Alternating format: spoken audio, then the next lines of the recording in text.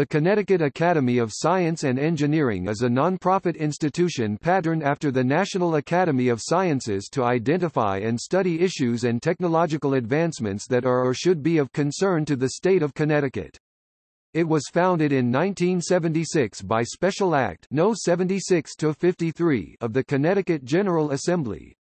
The Academy's goals are, to provide information and advice on science and technology to the government, industry and people of Connecticut, to initiate activities that foster science and engineering education of the highest quality, and promote interest in science and engineering on the part of the public, especially young people, and to provide opportunities for both specialized and interdisciplinary discourse among its own members, members of the broader technical community, and the community at large.